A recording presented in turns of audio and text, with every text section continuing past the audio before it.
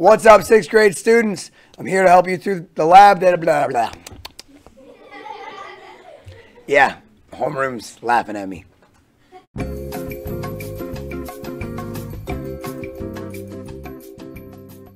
Okay, what's up, 6th grade students? Today, I'm going to go over the labs that we did in class in case you're confused, finishing at home. If you need any help, that's what this video is for. I'm recording live during 10th period. My homeroom is right over there, and there, and there, and there. Say hi, homeroom. Hi. All right, let's get started.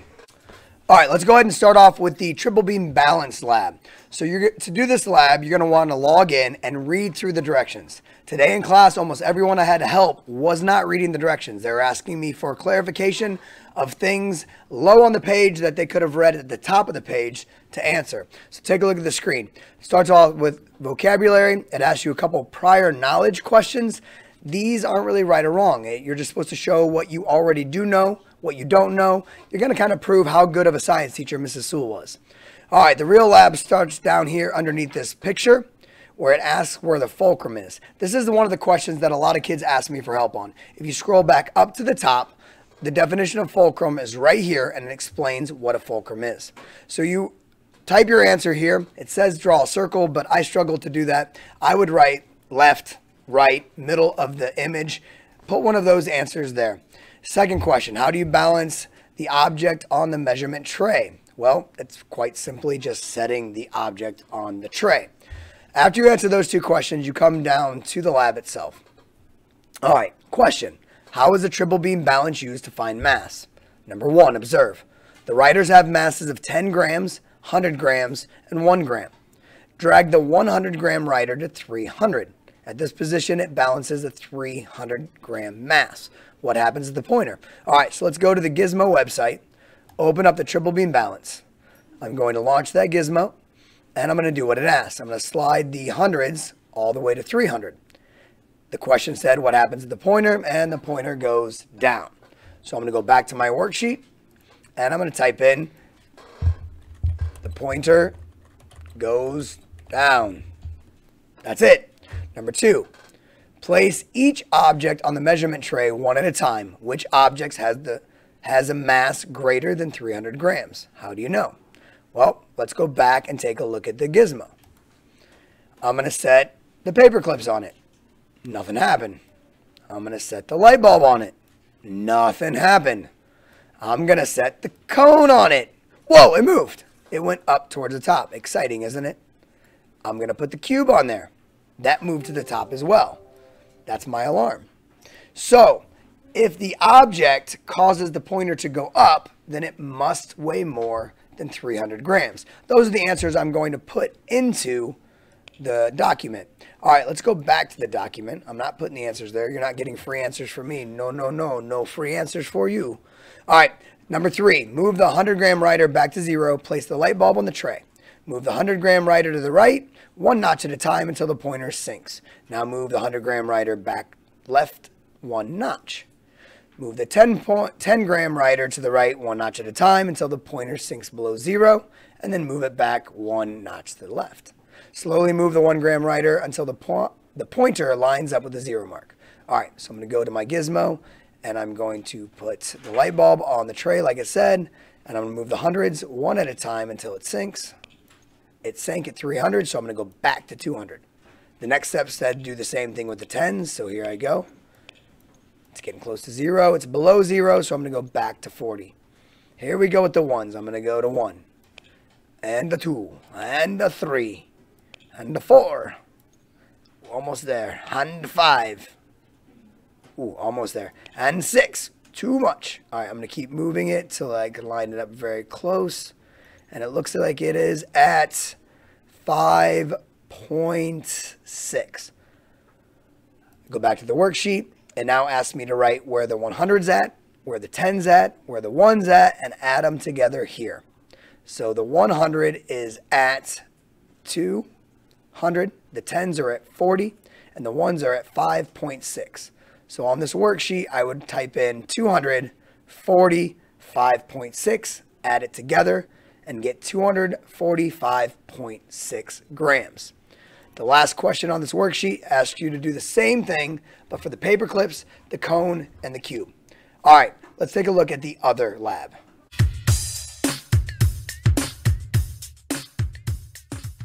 Let's go ahead and look at the second assignment, the measuring volume. This is a longer assignment. I'm not going to go through all of it. This video is already getting long enough, but I want to go over a couple things. Just remember, like I said for the first worksheet, most questions that confuse you can be answered by reading the directions carefully. Even if you already read the directions, make sure you read them carefully and go back and reread them before giving up or just making up a random answer. All right, let's take a look at the worksheet. One of the first things that was messing everyone up was these prior knowledge questions right here, right beside this football and the volleyball.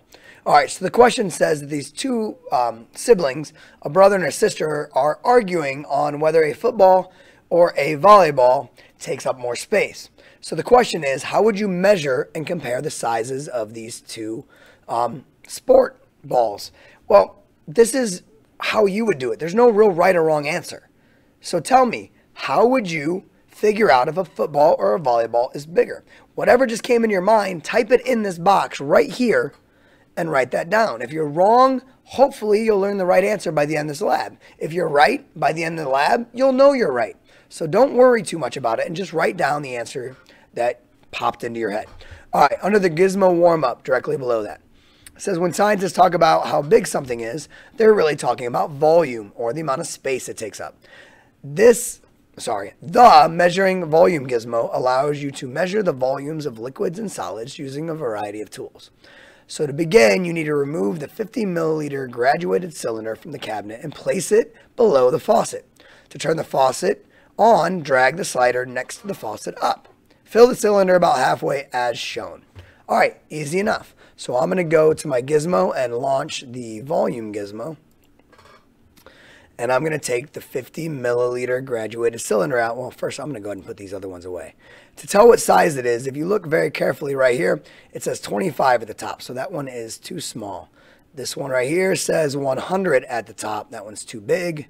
So I'm going to put that one down there. All right, it says fill it halfway. So I'm going to turn on the water by moving the slider.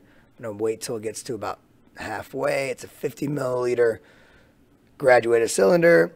25 is about halfway, so that looks good. All right, back to the worksheet. Place the magnifier over the water line. Click the box, this box right here. Click Edit to draw a sketch of what you see. Label the large tick marks on your sketch. All right, so let's go back here and use the magnifying glass.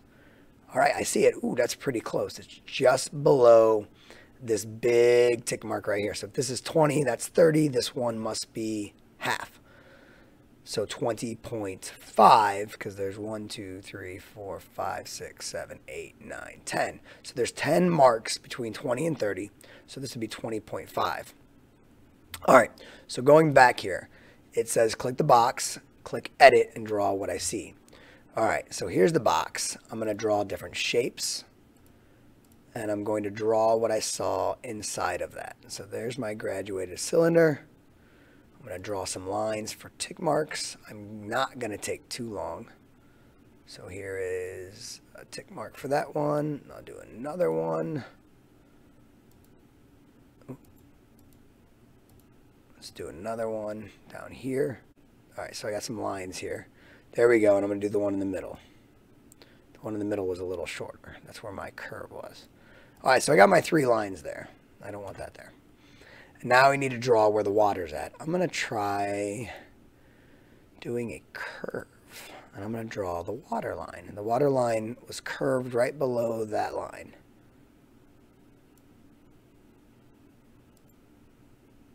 All right, I don't know if I like that curve. I don't like that curve. So I'm going to delete that one and try again. All right, I want the curve to go right. Oh. There we go. Not the best drawing, but it kind of shows what I did. I'm going to use the arrow and move that up a little bit. All right, I am not asking you guys to be perfect artists, but I'm going to save and close that. And now my little drawing showed up on the paper.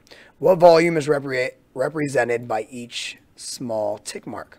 So I'm going to go back here, and we already decided that if this is 20 and this is 30, all of the ones in between are decimals. So it's represented by 0.1 or 0.10. More about that later. What is the shape of the water line? Well, it's a curve. That's what I type here. Then it tells me what this curve shape is called and asks me what the volume of the water in the graduated cylinder is. Your answer and my answer are going to be different because if you look here, this is where my line is. Your line might be higher or lower or in a different spot. So that's the first page. On the second page, it now says, goal, fill a graduated cylinder with a given amount of water. Now notice I just skipped all of this stuff. I moved straight to here.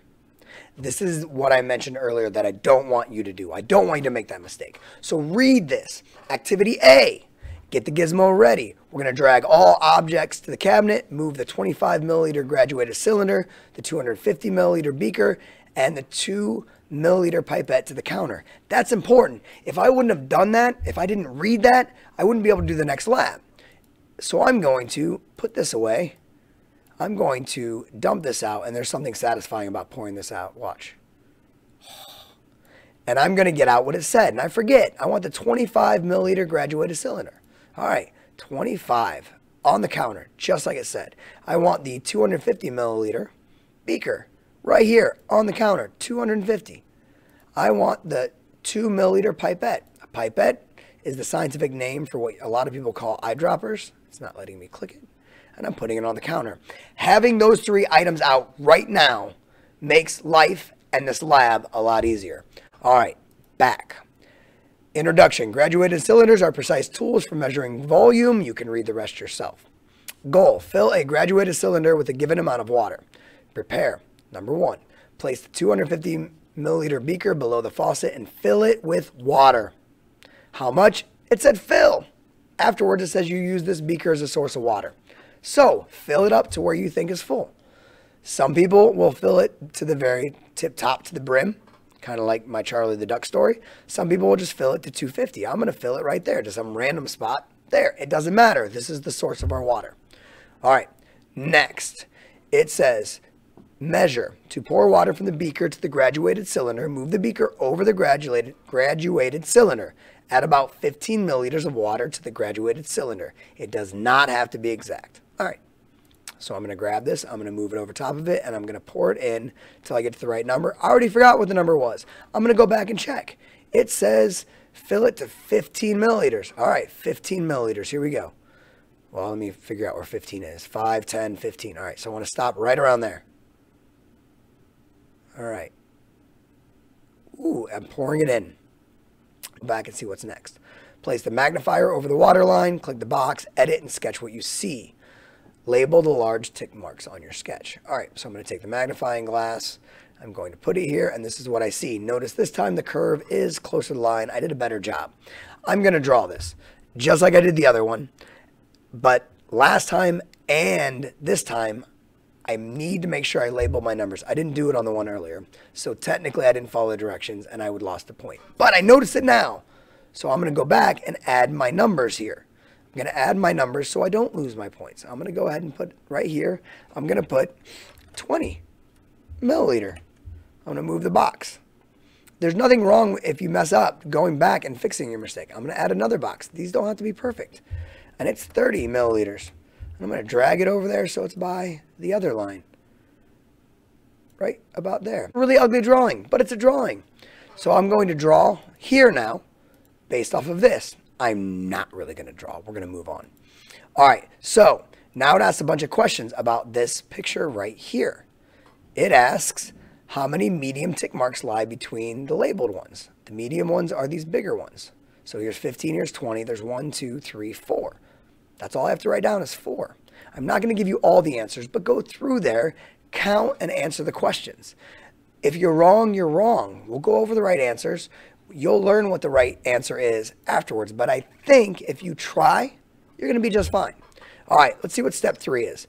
Scientists use pipettes, also known as eyedroppers, to add and remove small amounts of water. To fill the pipette, place its tip in the beaker and click the black bulb. To release a small amount of water, place the pipette above the graduated cylinder and click the bulb.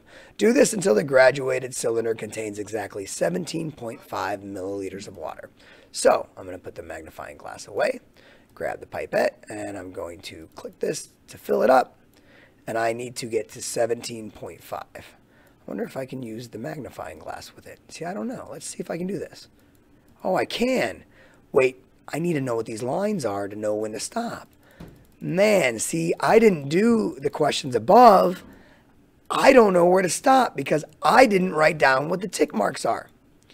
All right, I think you have an idea what you're supposed to do. If you work your way from the top to the bottom and you do everything and you follow directions, it will all line up and make sense. I would know exactly where 17.5 is if I knew what all these lines represented. So after you do this one, you're going to do some more. You're going to take some screenshots. Take a screenshot. It says in number 5 that you use this menu down here, the tool menu, and you can take a screenshot. When you take a screenshot, you can save it. If you're on a Chromebook, do a 2-spaced click to save it. If you're on a computer, you do a right click and you save as. So you're going to post the screenshots here. When you get to the next page, you're doing math in a different way. You're finding volume of cubic objects. You're basically going to follow the directions, count, multiply, and label.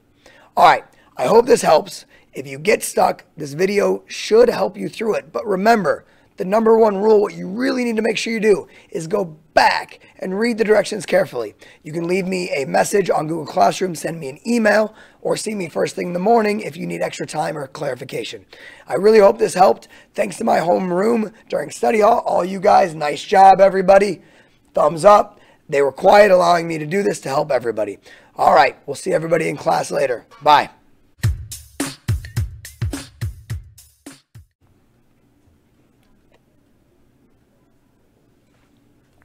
What's up, 6th grade students? Yeah, I don't know what to say. Let's try that again.